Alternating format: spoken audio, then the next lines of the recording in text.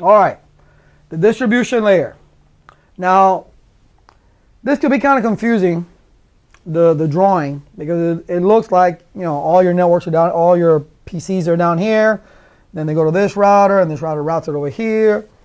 But really, the distribution layer, it's the go between the access layer and the core, as you can see.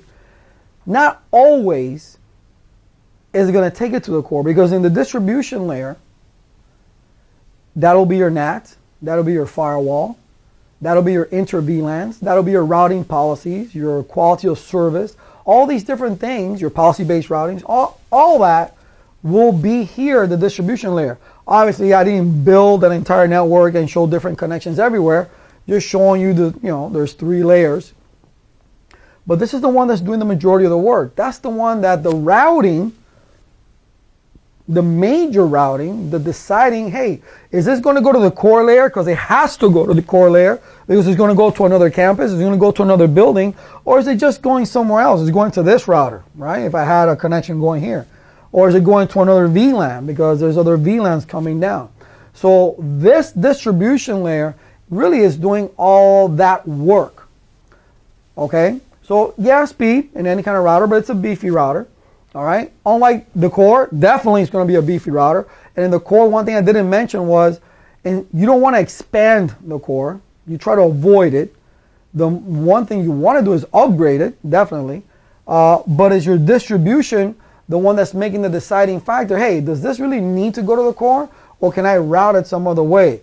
The only time that, remember, that rule, 80% of all traffic should be local to your segment, this is somewhat applies here as well. So if you're going to avoid trying to get outside because it's got to go to the core because it's going somewhere else, then the distribution router is the one that's going to make that decision. That's why you have your QoS. That's why you have your routing policies. That's where you have your access list. That's where you have your inter VLANs, like I said before.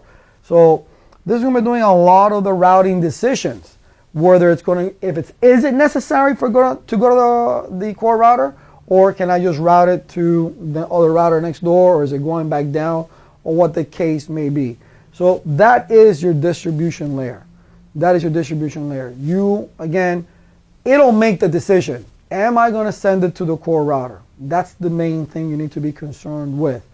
And as far as, you know, what you shouldn't do is what the other 2 layers are doing, really. But other than that, it's going to have the majority of the work that is doing. It's the distribution layer. That's where all the routing is going on. And again, in your test, they're not going to ask you all those questions. You may get asked one question. They may ask you what are the 3 layers of the Cisco router, of the Cisco 3-layer model. They may ask you, you know, which is the most important layer, now the core layer. Things are very basic questions, but understand that a lot, the chunk, the meat and potatoes, as I like to call it, is going on right here. Because we don't want to bog down that core router, as I said previously. We want just information to pass back and forth. And it's the distribution layer that makes that decision. Hey, am I going to send this packet to the core router? So again, is your distribution layer the one that's really doing all the routing, all the access lists, everything that is required to actually route the packets in the direction that they should be going. Okay? That's your distribution layer. See you in the next one.